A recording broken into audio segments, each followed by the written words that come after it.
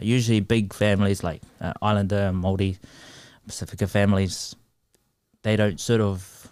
I looked at my family and realised that no one really stepped outside of that circle of just going to work every day and doing something they like. They were doing jobs that they just did to make money.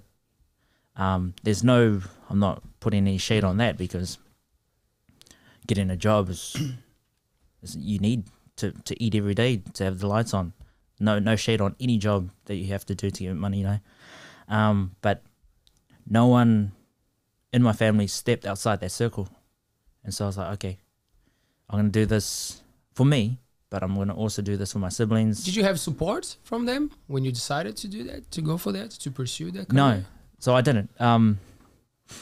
Even now, I sort of don't have much support with acting. When I mentioned fighting, they're like, oh yeah, when's your next fight? You know, when's your next fight? I'll come watch your next fight. But when I mention acting, it's like, cool. No one likes fake bloods, eh, Te Paea? Huh? No one likes fake blood. You want the real blood from the fights, eh? Not the fake blood from the plays, eh?